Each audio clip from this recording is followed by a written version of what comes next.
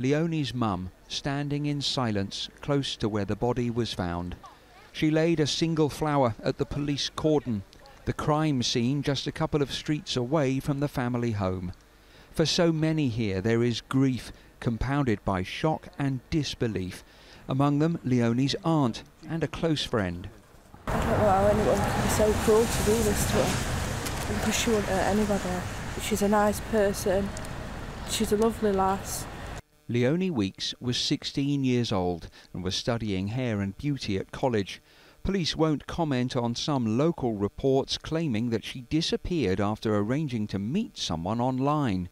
Forensic officers have sealed off the area where her body was found on a patch of land close to the shops near her home.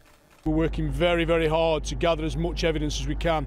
Unfortunately, and it's difficult for the family, these things do take a lot of time, but it's really, really important that we do it methodically, in a slow manner, and we have got specialist people that you can see that are working and helping us do that.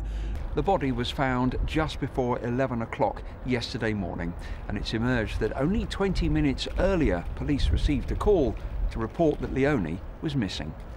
Today, news that an 18-year-old man had been arrested was followed by police activity at a house on the edge of Dinnington, near to Leonie's family home. For now, all anyone here can do is try to find their own way to understand what's happened and to say goodbye. Peter Lane, 5 News.